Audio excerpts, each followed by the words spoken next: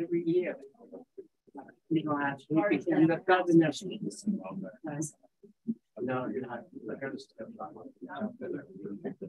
So I just wanted to hear you.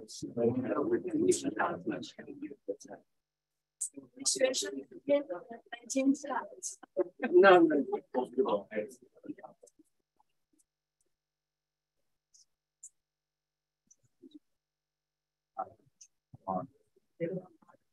Yeah, I'm still shallow. Actually, I just oh goodness. Or do you want to call it? What time is it now? 12:03. So I still have time to run upstairs. Yeah, at least 5 minutes. Yeah. It's just the air. You see, are you going to also get out? Okay, just and they you're going to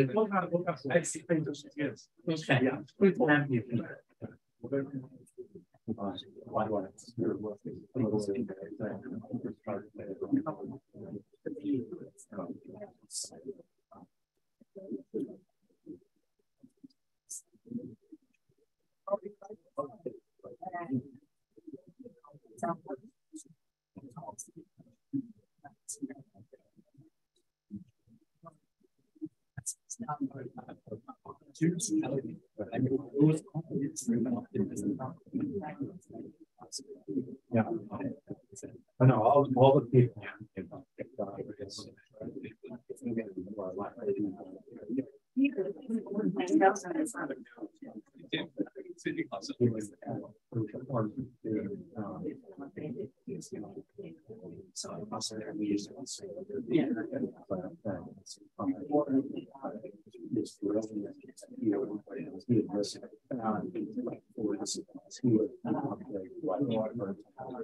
He was sort of, you know, they like the trauma dog song. They were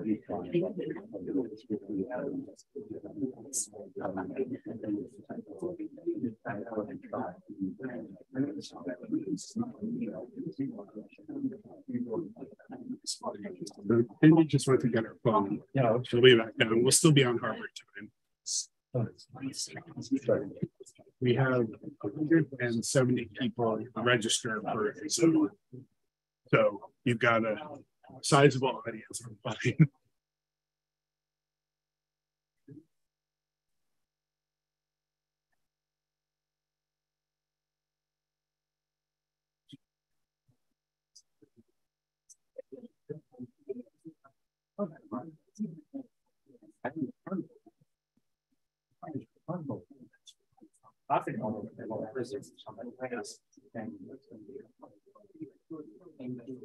No.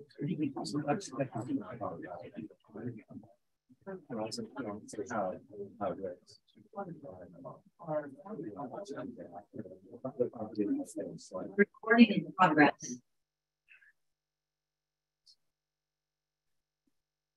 All right. Okay, well, let's get started.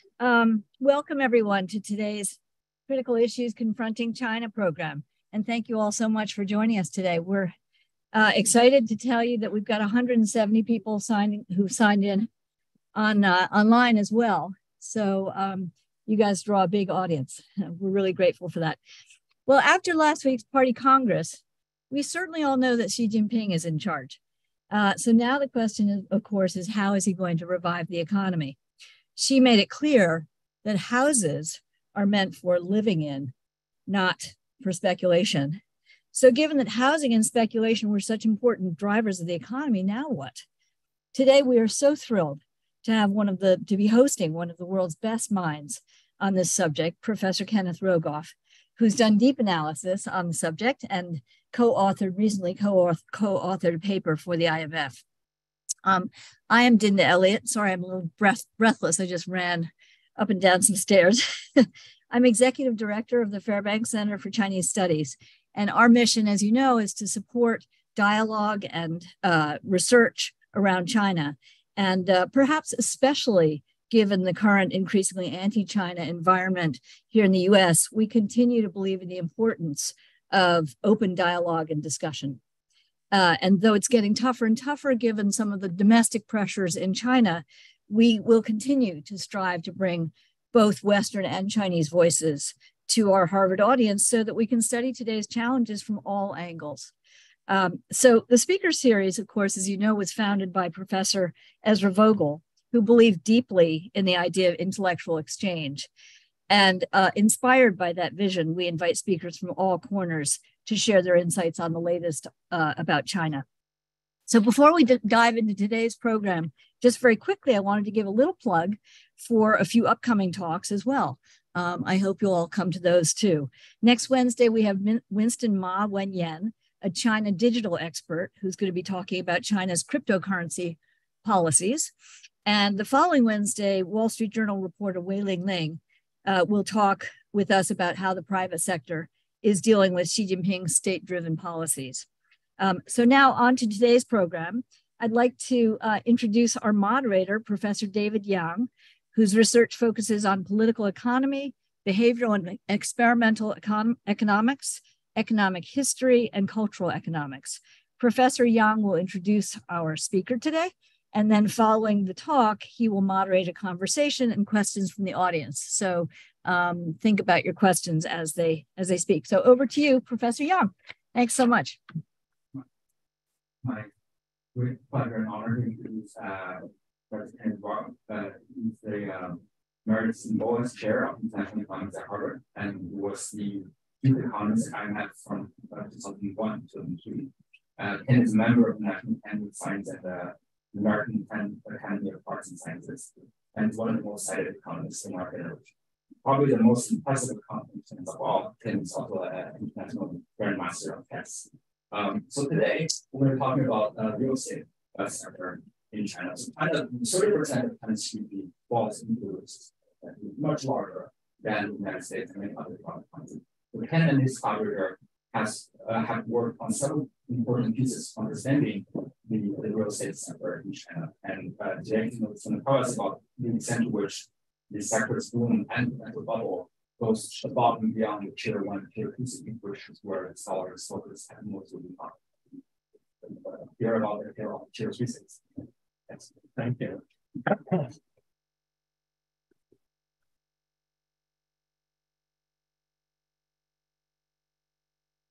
Thank you very much, and to all of you who are here in person and to the online audience. And I just want to start by sharing the director's sentiment that I think it's very important to have open dialogue between the U.S. and China, and that concerns me a lot to see that to the extent that that's might become more difficult. I think the U.S. and China are clearly the two most important countries of the 21st century and need to find ways to communicate. And I think under virtually any circumstances, it's important to have scholarly exchange and discussion. So let me start out by saying the work on which my comments are based is enormous, is joint with Yuanchen Yang, who was at Tsinghua, visited Harvard when we did our first papers, now at the International Monetary Fund. However, the views expressed in my comments are mine and mine alone. She is not guilty of any mistakes I make, which I'm sure I will, nor of any overly strong statements that I might make, that our paper makes in very nuanced ways, and certainly do not reflect the views of the International Monetary Fund. So I think I've made that clear. So this paper does have the title, "The Tale of Tier 3 Cities," as David said. Why is this not advancing the slides?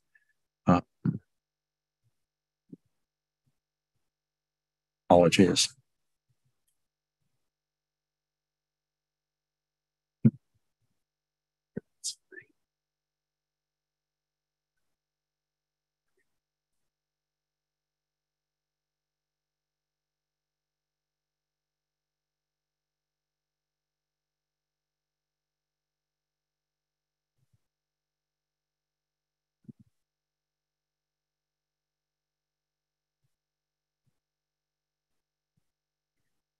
Glad to see it's not just in the economics department. It just does not like me. Yeah, I wasn't able to do it with the keyboard either.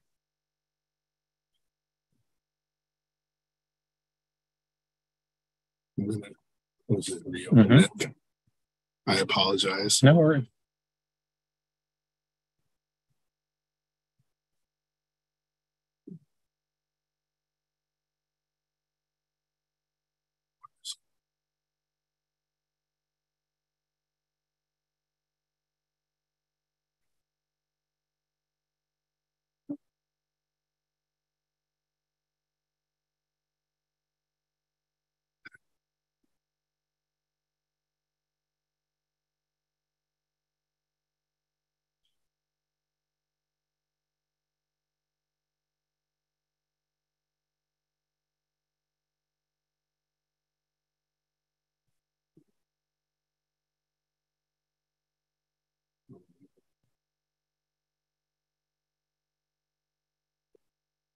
We could just use that view.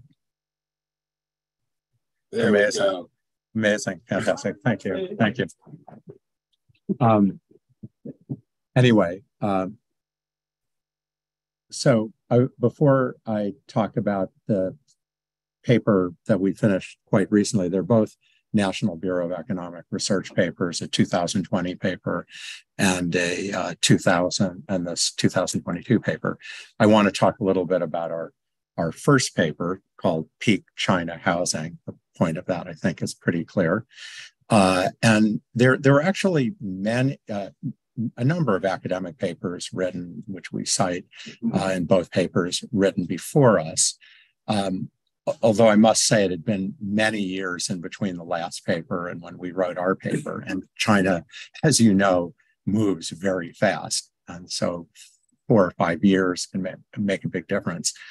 But I'd say a theme of the papers, for example, the paper that my colleagues Ed Glazer and Andre Schleifer did in the Journal of Economic Perspectives, I think it was 2017, and based on 2013 data, sort of the conclusion, boy, prices are going up really fast, but probably they can manage it under most circumstances, whatever goes on.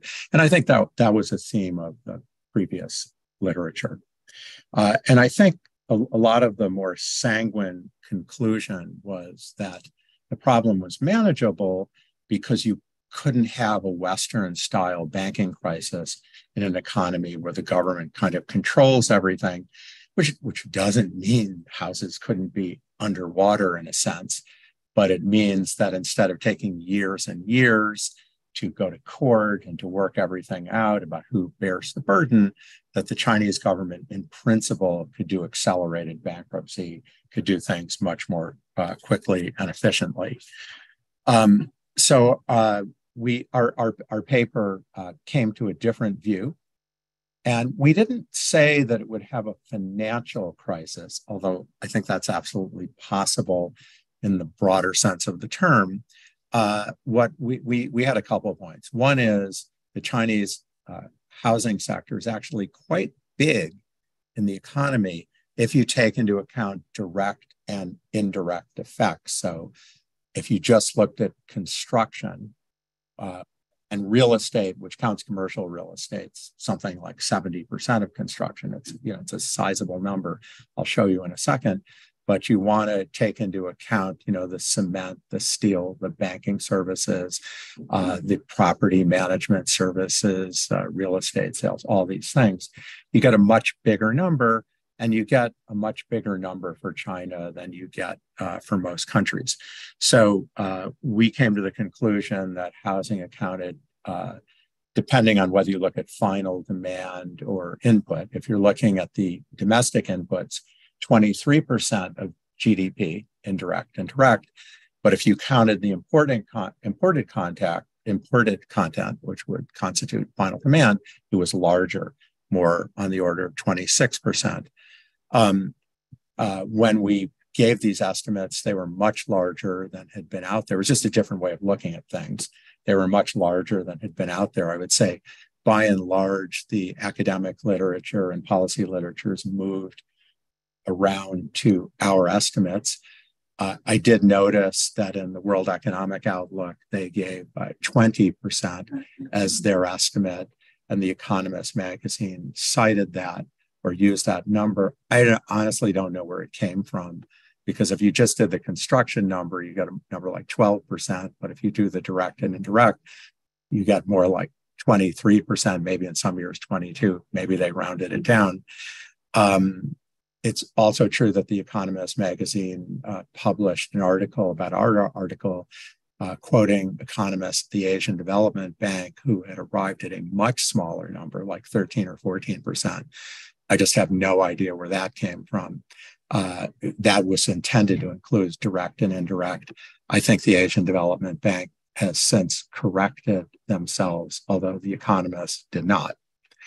As I mentioned, the total domestic share of real estate in China's GDP is big, but it's actually bigger than Spain and Ireland just before they had a crisis. This is something we looked at in our earlier paper. Obviously, it's a major engine of growth. And when you read that China's doing stimulus, a very large part of it refers to real estate, because real estate, again, combining housing and construction, combining housing and commercials, a very large share of total construction. And in this newer paper, we actually bring in infrastructure as part of the thinking about it. So our basic thesis, and I'll come to it, and I'll show you a few slides in a second, is that it's not just that the housing sector is big. There's been too much focus on that. It's that it's big, and it's been big for a long time, and they have just built a lot of real estate at this point. I mean, I suspect many in this audience have been to China and seen the amazing infrastructure all over the place, and it is absolutely amazing. But I think our basic thesis is that you run into diminishing returns.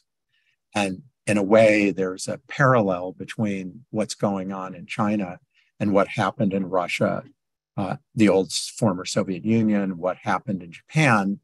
The Soviet Union built steel mills, and they were really good at building railroads and steel mills. But then after a while, there were diminishing returns. And Japan, it was actually infrastructure. And they started building the famous bridges to nowhere. And that preceded their crash. So in the newer paper, we've updated our calculations through 2017. Through 2021, the original one went through 2017. And I won't dwell on this, but you can sort of see, for example, in the 2021 numbers, if you're adding just the direct real estate activity, being real estate services and construction, it's actually not such a big number. It's about 12%. It's a large number. But when you do the indirect, you get something much larger.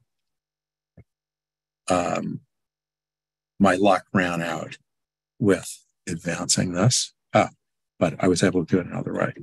So this is a figure from our first paper, and we've done further work on this, where we constructed measures of living space per capita for China and compared it to other major countries. And this is actually a very important part of our argument. It's not all that they have a big construction sector, it's how much is there. So this doesn't capture commercial real estate, it doesn't capture infrastructure. but it does have housing, and it's a measure of square meters per person. We give in detail in the paper how we calculated it. It's actually difficult to make exactly comparable numbers across countries because, for example, the way that different countries count interior walls in apartment buildings is different. But I think no matter how you slice it, China, it's really striking for what are still a middle income or country has housing per capita comparable to the UK and France and Spain. It's really stunning. So this is a central part of our argument. It's actually maybe the most original point we're making in the work. But it's a part of our argument that you built a lot and you could be running into diminishing returns. When we first presented our paper, we got the response, what are you talking about? Prices in Shenzhen are soaring. Real estate demand is huge because actually almost all the academic work focused on tier 1 and tier 2 cities. So I'll get to talking a little bit more about what I mean by that. But tier 1 there's actually no official categorization. We define it in the paper, but tier 1 are sort of the marquee cities, the Shenzhen, Guangzhou, Beijing, and Shanghai. And then there are the tier 2 cities. Again, this is unofficial, of the provincial capitals, a few state controls, and a few nationally controlled cities, such as Yuanchen, that are larger and richer than than most of the smaller cities. But the point of this paper is that actually a lot of the problems in these poor and smaller, I use the word small in parentheses, like small can still be many million people in China. The equivalent of a tier 3 city in the United States, I guess, not to pick on Ohio, but maybe would be Cincinnati with 300,000 people, or Rochester, where I grew up, with 300,000 people. But if you look at these smaller cities, a lot of what we view as and we'll give you some measures, is the excess construction has taken place in these cities. I'll come back to talking about that more. So just a little background still from our first paper, that if you look at Western style housing prices, they're at the epicenter. This is a graph from my book with Carmen Reinhardt showing price collapses in housing price collapses and how many years it took from peak to trough. This is from 2009. Some of these went on after that. Again, I've said that we shouldn't assume China has that kind of crisis. Actually, my book with Reinhardt has two kinds of crises, type 1 and type 2. We call the type 2 crises these, but there is a type 1 where it's the government kind of owns everything. I don't know if we probably are going to need a type 3 for China when it happens. Okay, so this is very familiar to all of you. The next couple of things I'm showing, but maybe a few of you it's not. If you think we had a big run up in prices in the United States before 2008, where, by some measures, it went up 60%, the price, the Case-Shiller index, for example, and then collapsed 36%. The growth in the tier 1 cities was by a factor of 5 in China. And even we break it down here, and the paper discusses how we construct it. But if you break it down for the smaller cities, it's still pretty substantial, but it's stunning. And of course, it translates into just incredibly expensive housing by international measures. This is giving price to income ratios. And you can see China accounts for 3 of the 4 most expensive cities. So just to give, like, Beijing here is over 45%. We're in Boston. I think the number in Boston is 12%, and we're considered one of the most expensive cities. And San Francisco is sort of hanging around about the same. Now, there are definitely some factors that exacerbate this. For example, the Chinese government limits what you can put your money in. So a lot of money goes into housing. That's what you're allowed to buy. And that's one of the factors. But it's also true, and that's going to be an important point I'm going to come to, that China is the country of the future. It's growing like crazy. And I've certainly heard many people, and probably you have too, say, why shouldn't the price of housing in Shanghai or Beijing cost as much as the price of housing in London? It's going to be an equally important city, even if it's not, even if it hasn't gotten there in per capita income today. You get a similar thing if you're looking at price to rents. There was this gives housing, our estimates of housing price just before the pandemic, and I have to sort of note that it was it was much flatter in the tier 1 and tier 2 cities, although they had boomed somewhat before the pandemic. One of the reasons that it's often said that, it won't be a financial problem is you need to put a big down payment on China, on your house. So first of all, this is BIS numbers. That amount has still gone up. The household borrowing, household leverage ratios in China has gone up. And there are probably a lot of off-the-books borrowing that's hard to capture from the shadow banks and such. And then making the point that I don't need to tell you China's growth is slowing down. I've been speculating on this for years. Actually, I had the honor of being a speaker at the big opening panel at the China has this big economic forum after their party congress, and I was the speaker back in 2016 and said, I don't see how your growth is going to continue given you're catching up to the frontier. Demographics are terrible. You're already catching up to the frontier, so it's hard to keep doing that. And you have this real estate problem, which I hadn't done this research with Yuanchen yet, but was starting to think about.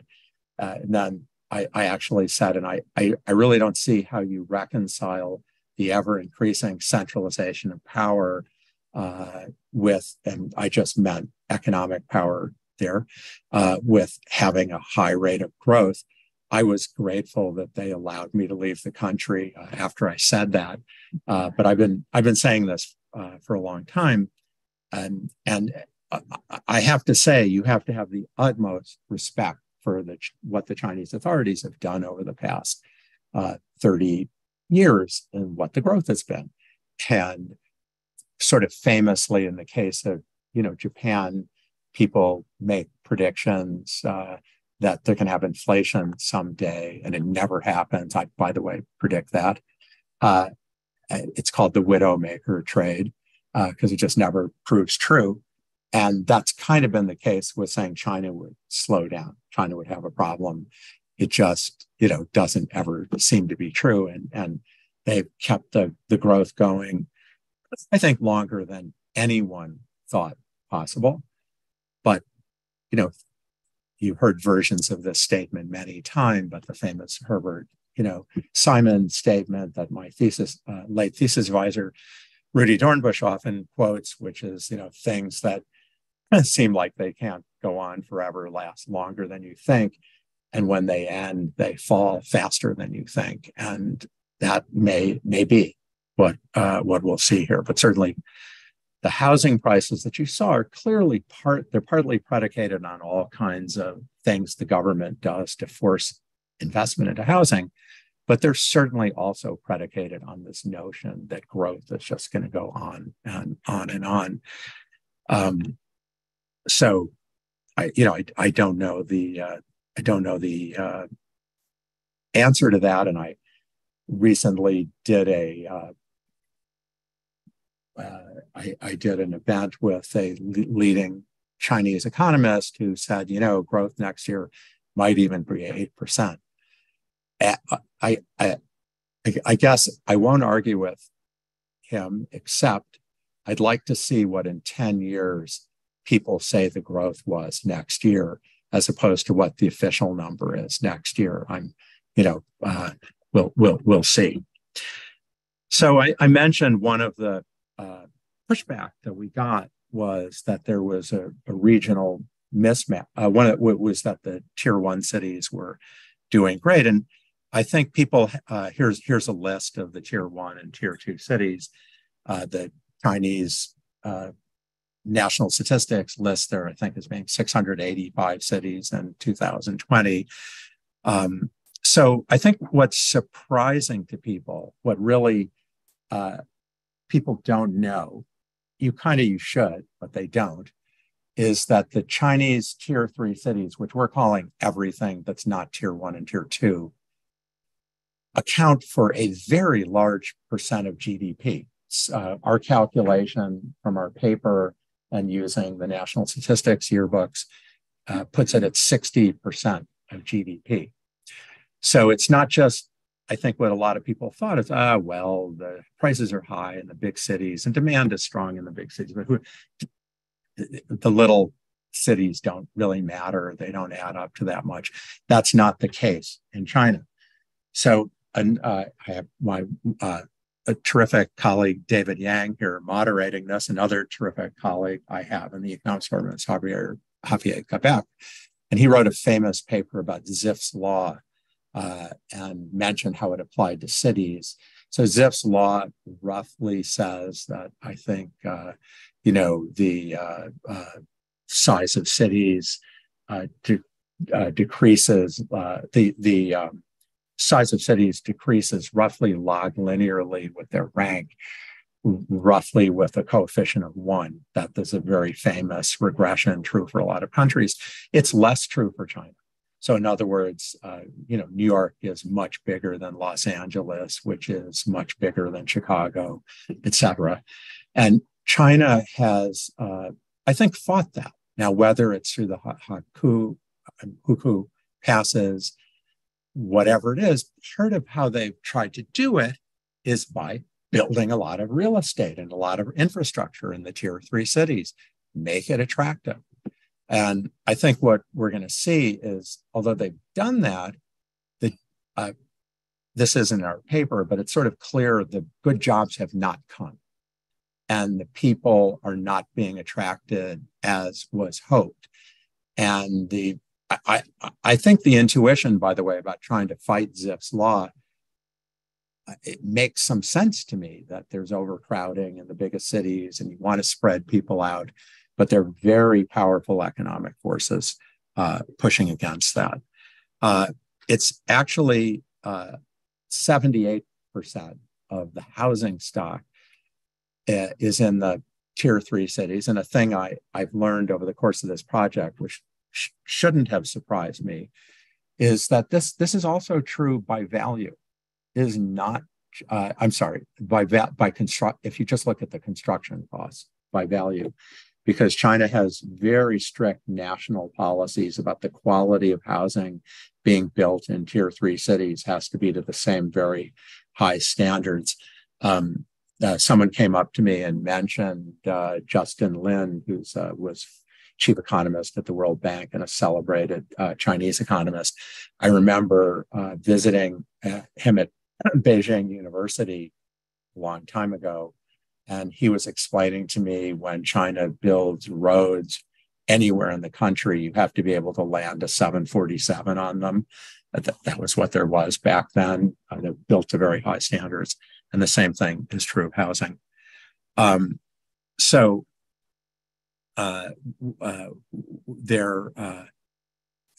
We've constructed home to income prices. I've already talked about that. One of the indicators that we have in this paper and starting to be talked about is how much unfinished construction there is. So we measure it here by how much how much is under construction in any year versus how much was completed. And we explain in the paper how we calculate this. Now, if you're in a really fast growing market, your buildings just increasing. So the housing under construction could be much bigger than the housing that you completed in any given year. I guess in a normal situation, it would take a couple of years to finish a house, but you can see these ratios get up towards 10 and 11. And they're starting to creep articles in the newspapers. They're not looking at aggregate statistics as we are here, but they're finding all these construction projects that have been abandoned, and people who, I think you have to often pay half or even pay everything in advance, and people are complaining about it. It's not working, but this is. I'm going to have to skip, in the interest of time, how we calculated the housing stock, but I will say we do a year-by-year analysis that actually we're able to match up to the every 10-year census calculation. And as part of doing our calculation, we need to make an assumption about depreciation. So how much have you built and what was depreciation? And we use 70 years for new construction and 50 years for existing houses. And to the extent those are, I think, probably on the pessimistic side, if you really look at how realistic, how long housing gets used, it means that the housing they have is even larger. So again, in the interest of time, I'm not, but I don't want to skip this. So something that we form a measure of the price drop in the tier 3 cities. And we do this by using this measure that's quite tediously constructed of floor space. There's no data on we don't have data on tier 3 cities, but we do have data on tier 1 and tier 2. And I should mention a lot of the tier 2 data for the 31 countries for the 31 cities we have there, we have to go to the provincial, we meaning Yuanchen, because I don't read Chinese, have to go to the provincial data in order to pull this out. So they publish data on tier 1, and we can find data on tier 2, but there's also a national measure. And we're able to form our estimate of what's going on in tier 3 by using the weighted average floor spaces that we calculate for tier 1 and tier 2, and it shows quite a significant drop since 2021. So just in 2 years, a 20% drop. And that's from the official numbers, which, based on my experience of looking at housing price data all over the world, often significantly lag what is actually going on. You can also, here, if this works, you can also look at the total value of housing by city tier. This is in yuan. So tier 3 has dropped. It's only dropped by 15% because there's still, this is the value of the housing. So over the time that the housing's going down in price, they're still adding to the quantity. So I think, as I mentioned, so our paper has a demand element to it that I'm not going to go over. We follow UN projections and Chinese projections to see what the demand for housing is. And there's some other scholars who've done this, and we sort of follow in their footsteps in doing this. We estimate that overall the demand for construction services is going to decline about 3% a year through the year 2035, but it could be larger in the tier 3 cities. Now, there's still a demand for replacement. We estimate that of the construction going forward, actually a lot's going to be replacement because they've built a lot. In fact, a little more than half. But even so, that's a pretty substantial shrinkage. And you can see in the tier 3 cities, people aren't moving in. The good jobs have not been coming, and they're actually experiencing a fall recently. So very well known to all of you. So this isn't, again, but we do this by tier, is that Chinese cities are very dependent on land revenue, land sales to support themselves. There are many scholars in here who know much more than I do about this, not least my co-author, but the center just doesn't allow them to have a lot of taxing power. And so this whole land boom has been central to how local governments finance themselves. And in fact, when real estate prices fall, it's not just the local banks that are going to suffer, but a lot of the local governments are really going to be in trouble. And we can talk about what some of the solutions are to this. Obvious thing would be to have property taxes, although it must be noted, as again, you well know, that in China, you don't own the land that your house is built on. So it's a little confusing to know how to do that. The housing sector's very important to employment. I won't try to interpret this graph because this is actually about total construction employment, but a lot of it is in the tier 3 cities.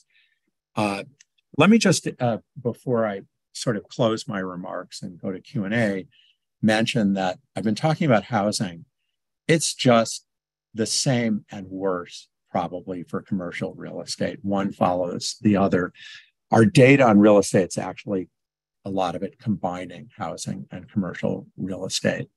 And many of the lending, even though some of the housing is financed by the unfortunate individuals who put their life savings into these tier 3 houses, a lot of the commercial real estate's really financed by local governments and banks. And let's just say, pretty sure that they're in huge trouble if prices aren't going up, and it's acute in the tier 3 cities. We also can make the same comments about infrastructure. Well, I'll just go to this, of how much is in the tier 3 cities. A huge percent of roads, new road construction. We also look at water pipes and other measures. There's a lot of infrastructure going on accompanying this. And it's been the go-to stimulus policy in the Chinese.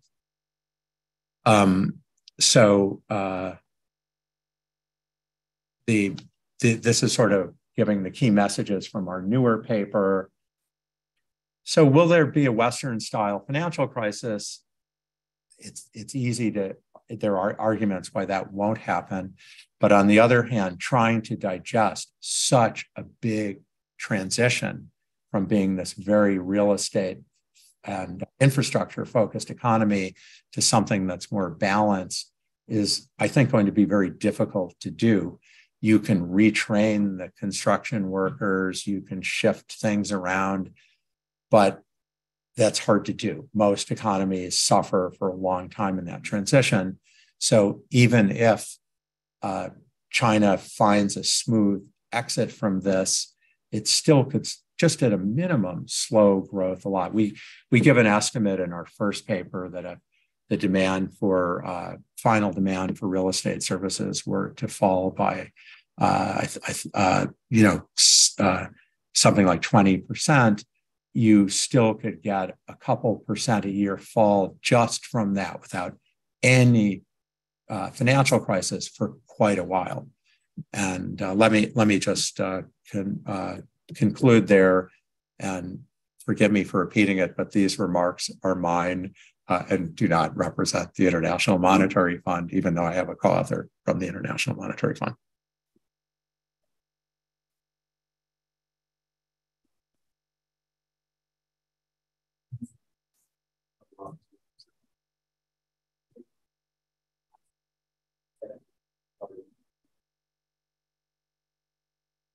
And one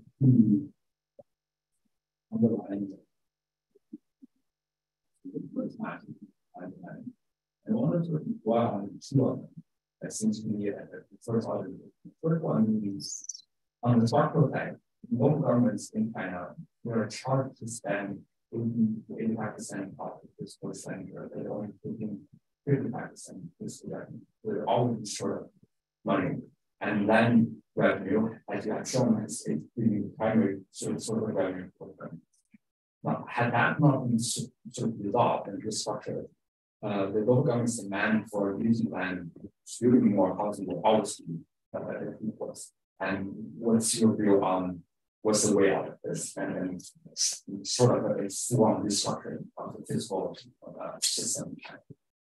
So I think, David, you're giving why this isn't just a question of shifting people out of construction. So just as Japan built bridges to nowhere, if I can say something provocatively, China's building houses and apartments nobody lives in. And even in China, at some point, it's hard to sell these things when there's no demand. And it's a profound governance problem that China has on how to provide revenues. So, I'm sure no more than I do, some of the solutions on some proposal, which the central government can transfer more revenues, takes in taxes and kind of along those down. I mentioned property tax. I mean, that's been politically fought in China to try to do that, but they have to do that. It does have the problem that you don't own the land and that they tax on it. I mean, I suppose you can try to just force people to live in these houses and pay a lot for them. But the problem is you can build the infrastructure, but if you don't have broader advance in the economy, if you're just really good at building infrastructure, that's not creating jobs to fill these cities. So I think one quick sort of observation is you mentioned property tax. The proposal of property tax is being tried out in many tier 1 cities for about a decade and faced a lot of resistance. It's particularly interesting that it's a tier 3 city, but it needs the property tax most, but they don't have much say in the process. So it's but on the other hand, you mentioned I think one of the other shocking sort of a number that you showed is the tier 2 cities, the size of it using population exchange. And the biggest beneficiaries of urbanization in China have been central tier 1 and part of tier 2 cities where most of the people are moving. So I'm wondering what's your thought about to the extent from local governments provided in tier 2 cities, where the market doing it's supposed to be the people who now are left behind in the rural area, which many of them are not in the labor market, or the tier 2 city guys who live in competing with tier 2 city to attract the talents, attract more people. Okay, I think it's sort of a question of what any individual city would be. You're in tier 3, and I guess this is like I'm thinking of the football leagues in Europe. You can kind of want to move up then to into the first Premier League, and you can get booted down to the lower league, and there's competition at the margin. But I don't know that in an environment of shrinking population, there is a solution. The fundamental problem is China is overbuilt, and they do have better infrastructure than us. I mean, it's like ridiculously better, but they're decreasing returns to it. And so, how do you keep generating growth? How do you shift demand? How do you change your economy? I don't have to do it. Let me throw in one more point. It's making it more complicated.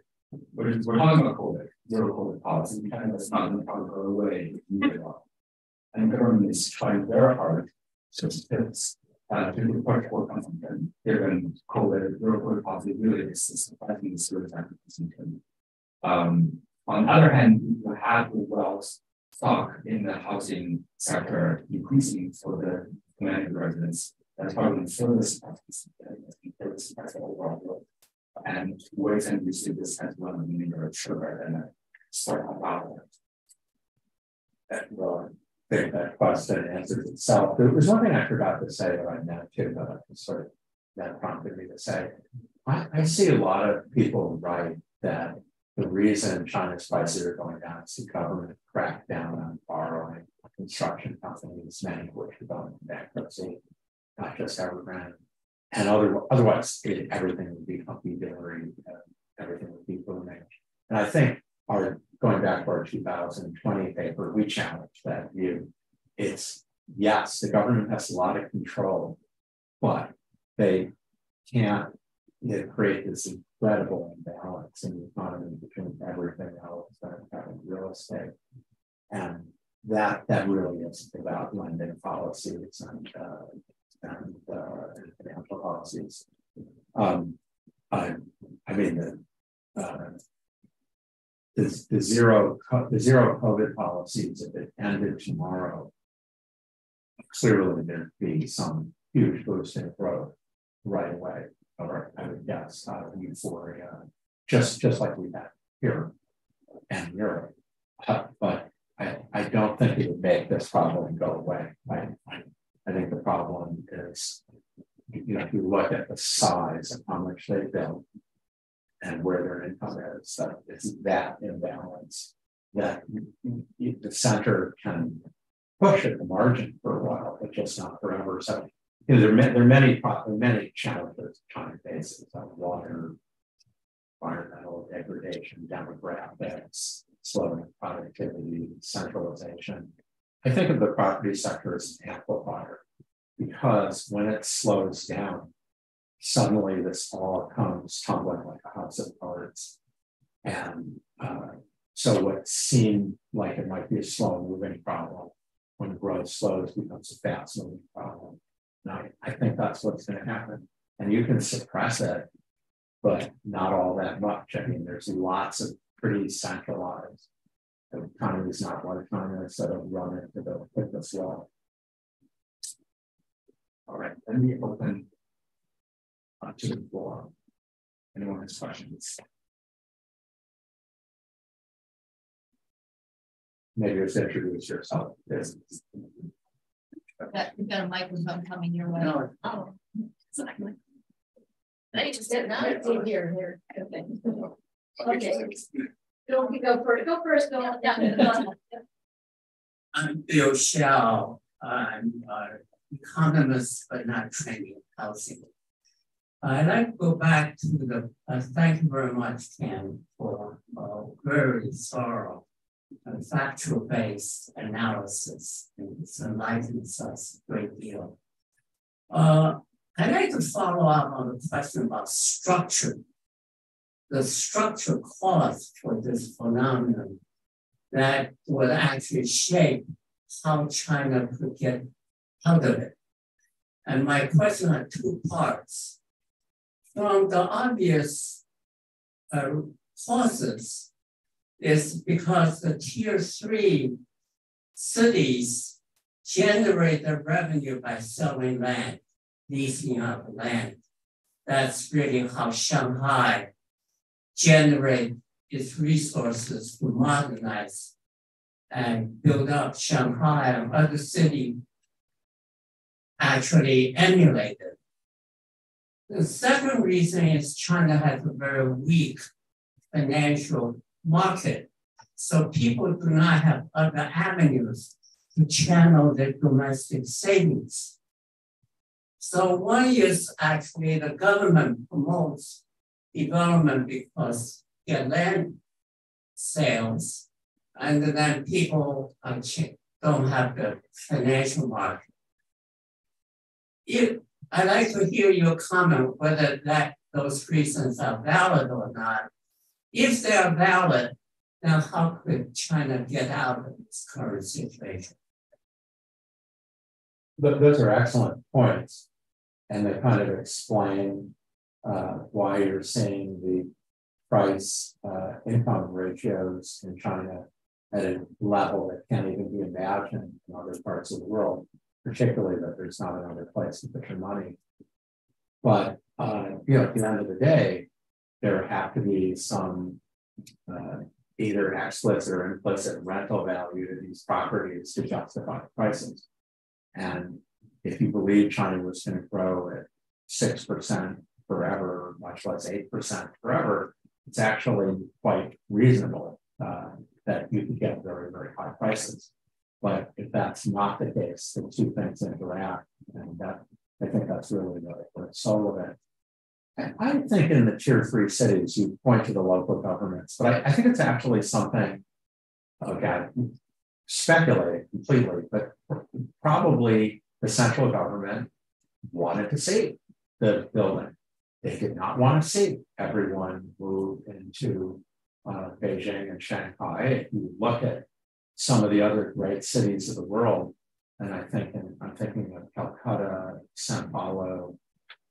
These were thriving cities that just got a crush of people moving into them, and they couldn't handle it. And it's very reasonable to say we have a lot of state control. It's not something I've ever, I'm something I'm very sympathetic to the thought they had. We have a lot of state control. Let's fight Zipf's law, which is that people tend to congregate in the biggest city. Let's resist it. Let's give incentives for it not to happen. And but it hasn't worked on the employment side. It's basically the problem. And maybe there's a solution to it. And if there is a solution to it, I suppose China will find it. But it's not, I think it's easy. Good to so happy to be here, and thank you for the very insightful presentation.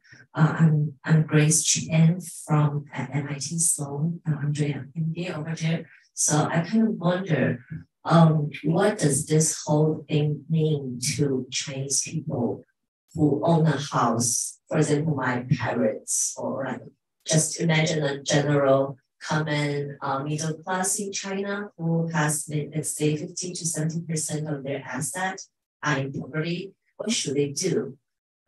Should they sell their house or downgrade into a smaller one, or like no action? And how would that be different from tier 1, tier 2, tier 3 cities? Well, I mean, you're very constrained on what you could do with the money if you sold your house. Is sort of the problem. That's not so straightforward because they cannot give alternatives. But I think it's probably fair to say, needless to say, I've been in China for 3 years. I think it's fair to say that most people are quite worried about the value of their house and the concept that it could only go up and could never go down, much as Americans learned in 2008 and say are learning again now. That's just not true. So it's hard to know about it, but it's a major problem for people. It's a major problem for the government. I think in terms of social stability, it's a massive issue. I mean, you've got to, I don't want to go there about what will happen, but I would say people are going to be pretty unhappy about it. Hi, my name is Yuanchen. I'm an associate in research at Fairbanks Center, and we have a common friend that we both know, Bob Oliver. You remember? Of course. And I remember about even 20 years ago, close to 20 years ago, when Bob Oliver, another financial economist, was talking about China's real estate situation. And back then, 18 years ago, his pitch was almost exactly the same as yours, except he was not overwhelmingly concerned with tier 3 cities. He was not explicit about that. And his analysis of the real estate sector, price to income ratio, price to rent ratio, resembled your analysis very much. And he was drawing more or less the same conclusion as you do. And this reminds me of what Warren Bush said. You anticipate something going to happen for a long time. And it's not going to happen. It happens.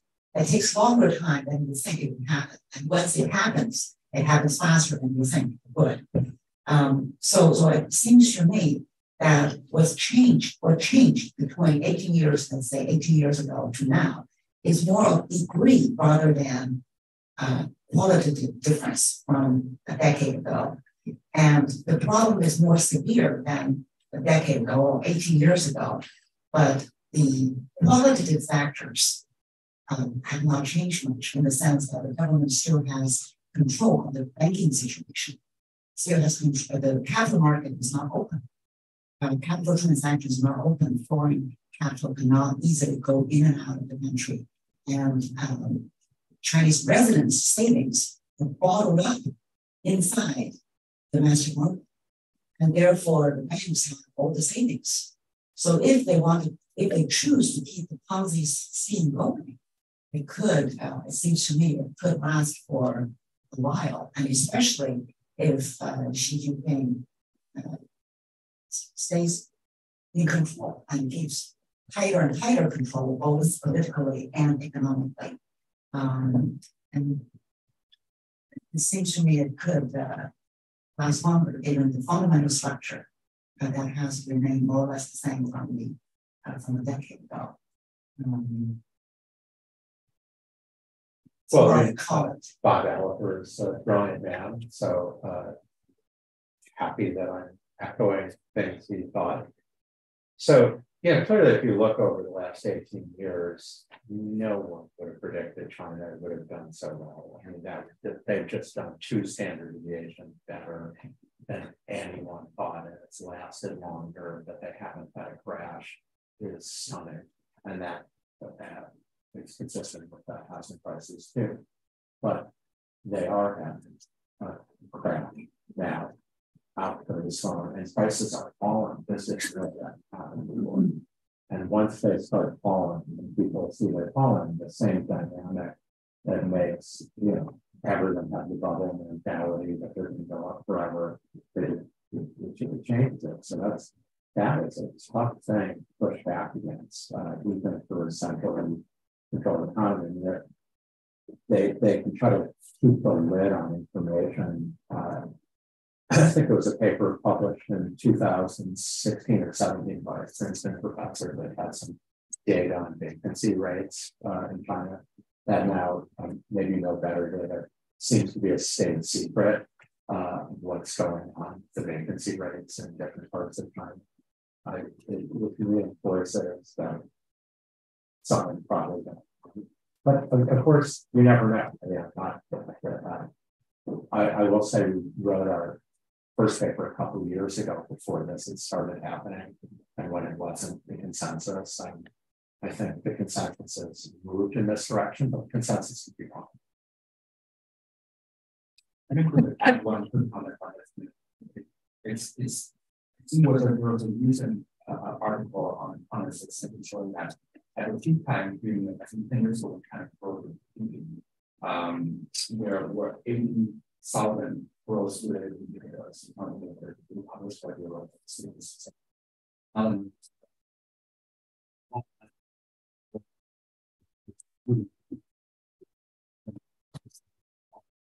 This is a tangent, but I thought it was interesting they delayed public thing, the third quarter's GDP number. That when the preliminary published a couple days ago, and had been delayed.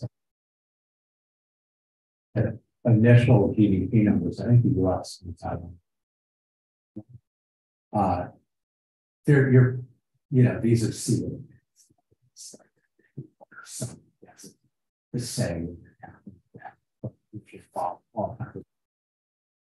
after it happens is a guess. But the fact that they delayed the number tells me that the guess.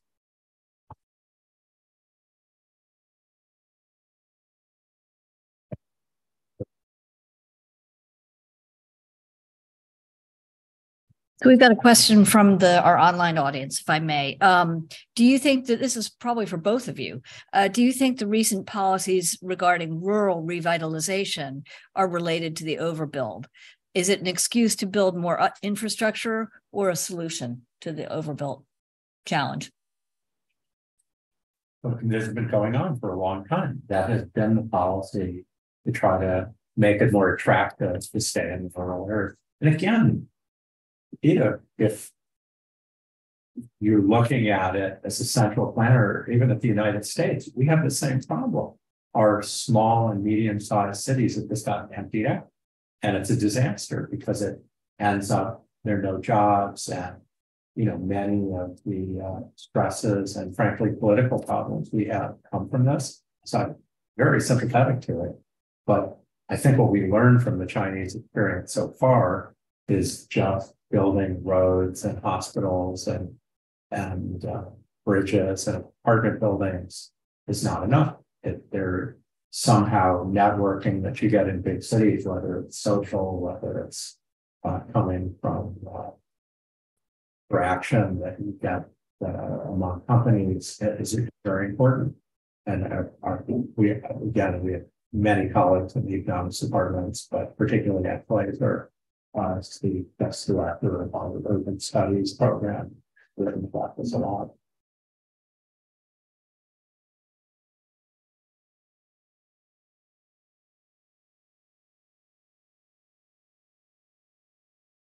So I'm a second year graduate student at the PhD social work. We've also heard a lot about maybe advocating affordable housing could be a solution. We know that this is also a problem facing China, mainly in many tier 1 and tier 2 cities. And we also have the misallocation problem you talked about between the different tier cities accessibility. My question is what do you think about the overall how the affordable housing issues could add up to the solutions or problems to this crisis, or your comments on maybe how they are or are not able to use it as a tool to maybe slow down the collapsing process.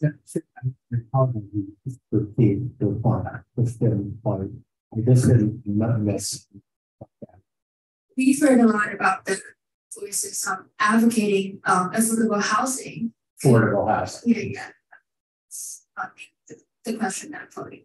My question is just what do you think about overall how the affordable housing issues, mainly tier 1 and tier 2 cities, and the misallocation problem between the excessive voting in different tier cities could add up to the solutions of problems related to this crisis, or your comments on maybe how they are able or are not able to use it as a tool to maybe slow down the collapse crisis.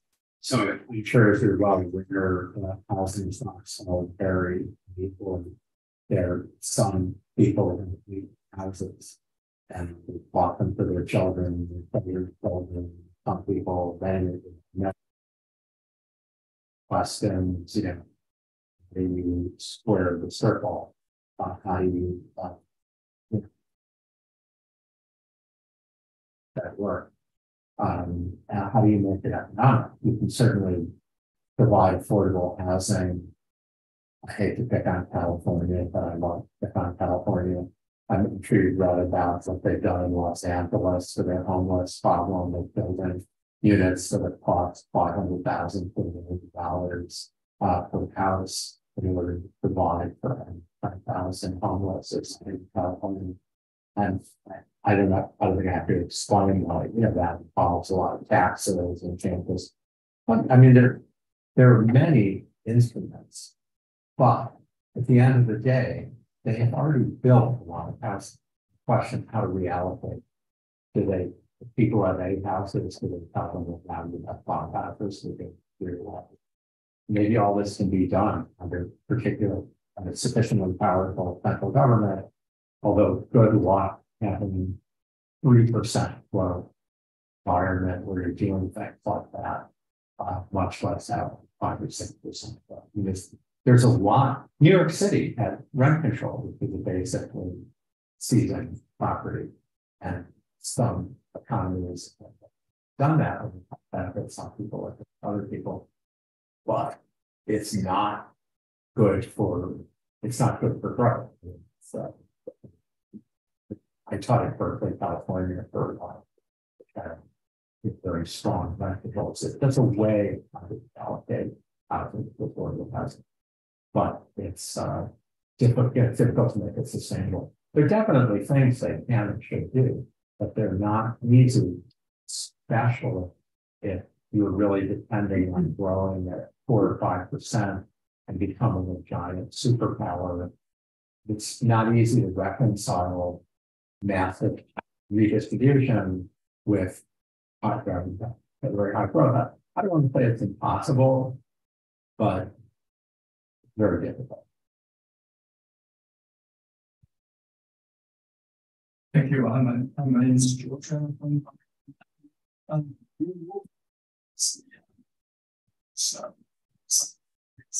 scientists China capacity. But I just want to ask on the flip side, you think, that project is attractiveness of the housing sector. Do you think that factors like resources factor, food factor will are diverted to the heritage sector, which is actually a big thing in the long term? Yeah, well, I mean, I think I saw a study in finance and development with World Bank by David Dollar, at least he's one of the co-authors, about estimating productivity. And they had estimates of what happened from 2015, maybe 2013 to 2019. It has collapsed, measured with productivity. For a long time, China maintained, a lot of China's growth just comes from investment. Economists call productivity when you're getting more out of the same amount of resources. That's the kind of and China needs to regenerate that to continue growth, because otherwise investment runs into decreasing returns. I don't think they'll do it. I think every economy is wanting to this product with having massive investment. Forget about, not just Russia, Japan, Singapore, all the other Asian economies, Korea, they all hit a wall on this. And the argument's been given that this time it's different, China won't, but I think it is. And of course, you need to do this in England. Right? Their productivity has collapsed for lots of reasons. It's not just China. It's a challenge. And again, hesitate to say what the Chinese leaders can do after producing the expansion of China in the last year. But we've argued, and I think it's pretty compelling that we've seen peak China hasn't. I've noticed in the past few months, people sort of taking our title and just saying we hit peak China. I don't know if I agree with that, but our paper's about peak China housing. Well, we're unfortunately out of time. I want to end with inviting fire. Do we have one thing, any optimistic thing on fall? And with that. Well, I mean, it's phenomenal what China's done. Every country who's had a big boom like this has had to go through a period where they've got to. It's just hard to be, perfect all the time. So I could put in view this as an absolute phenomenon.